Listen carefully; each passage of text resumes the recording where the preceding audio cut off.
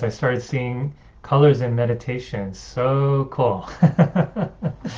Yeah, Carlos. Let me just, yeah, I'm not seeing the questions coming in just yet. There's like a 20-second delay. I know that from when I first say something by the time you get to hear me, and then by the time you actually type in your message, right? So I'm just giving time for people to type in their questions. But yeah, for Carlos, great job, that you're starting to see colors.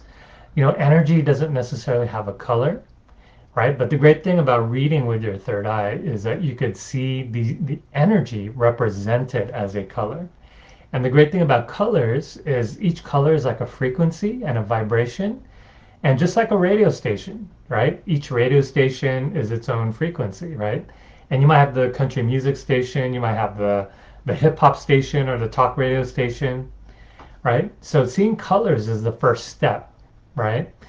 The next step is that, yes, you might tune into that energy, or yes, you might tune into that radio station, but you still don't know what message is going to come through, right?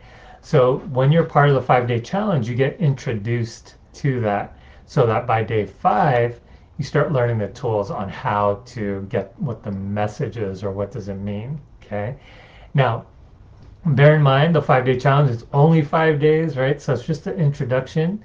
Um, you know, you could practice that a little more, but once you get through the introduction, you're well on your way to then be able to get into the more advanced stuff. All right. So yeah, great job, Carlos. Glad you're saying colors there.